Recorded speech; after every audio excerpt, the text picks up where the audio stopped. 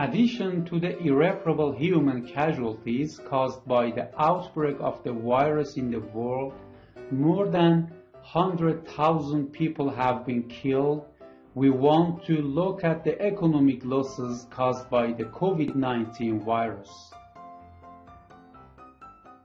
South Korea's central bank said in a report that its reserves had reached $409 billion by the end of February, down $480 million from the previous month.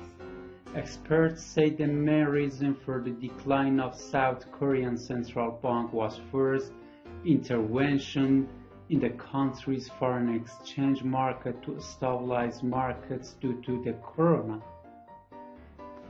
According to the electronic banking news site, Richard Croswell-Wright, Director of Globalization and UNCTAD Development Strategies, said our forecast is that global economic growth will slow to 2%, which means that global GDP will return to September.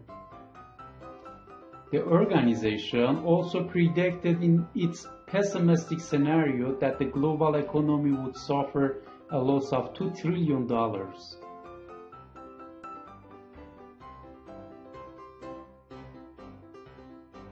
Schools, universities, tourist centers, industrial centers, air and rail and land travel agencies, and sport activities are all closed. Some families have lost their dears and suffer psychological damage. If the Chinese government had dealt with the issue honestly and responsibly, would have been its problem?